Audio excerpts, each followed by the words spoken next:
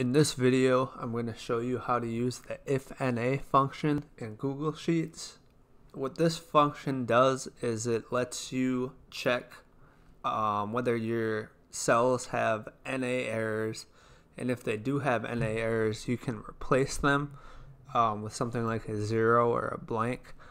The reason you want to do that is some functions like VLOOKUP, match, HLOOKUP, a ton of other functions, when you use them, they return NA errors, and then if you want to do calculations with the results of those functions, you can't, because your calculation will also result in an NA error.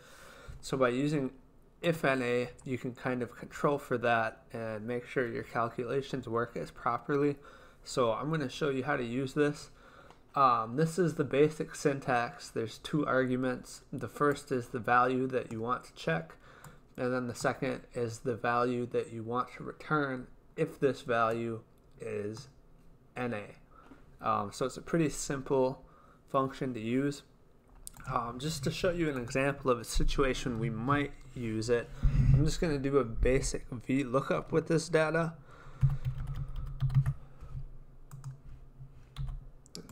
On my data over here.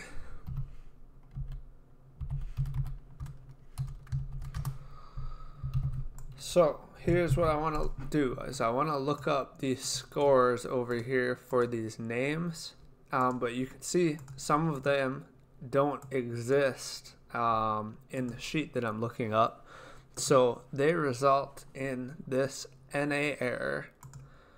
And then you can see my sum here.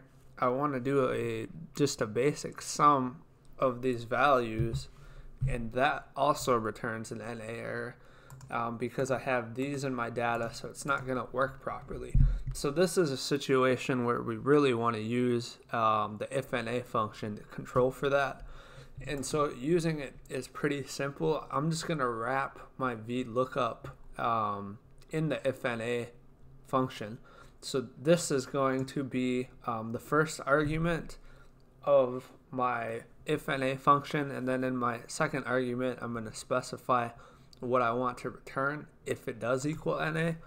So just to show you, if NA, and then I have to put a comma at the end of my VLOOKUP, and inside quotation marks I'll put a 0.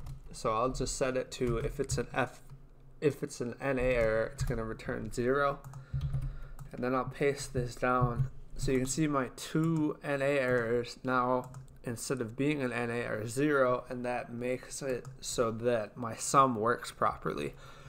So most often you're using IFNA to wrap other functions and just control for those errors, and most people like to use it either returning 0, or you can also return a blank by inside your quotations not having a value, and your functions here, or your calculations using that, will still work if it's blank or if it's 0. So that's just one example of using it with VLOOKUP. There's a ton of other functions you can use that return NA errors. I'm going to place a link to the blog post that goes over this step by step. If you want to learn more about this, I'll put that in the description of this video.